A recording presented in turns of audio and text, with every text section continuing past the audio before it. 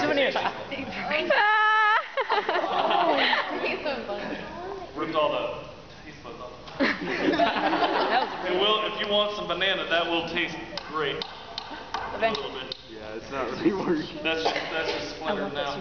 It's pretty cool looking though because the guts are still Softish. They're just freezing all the bananas. Alright. When I cleaned it, I ripped the top. That was bleeding. Alright, this one bounces, right? It bounces. Don't hurt me. Hey!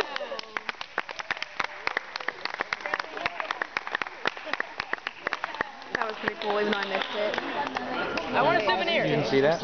I saw it. The camera missed it. No, I got a rose. Is that a rose? It's called a rose. Oh, what are they going to do to the flowers? I knew.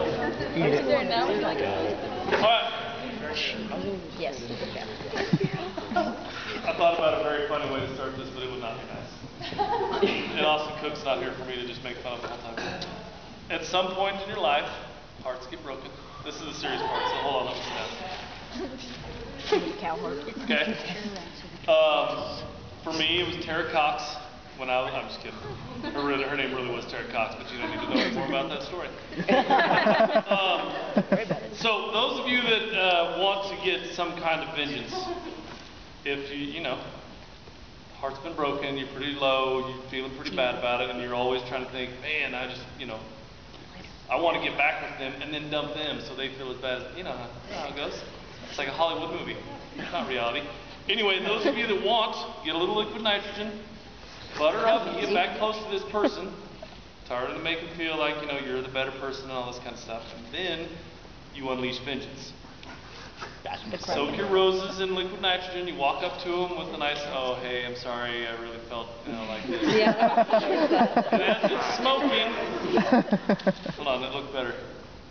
If you walk up to them like, hey, here you go, and then crack them on the head with it.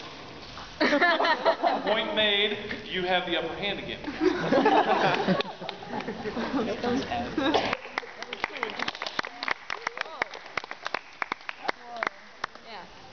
That was cool.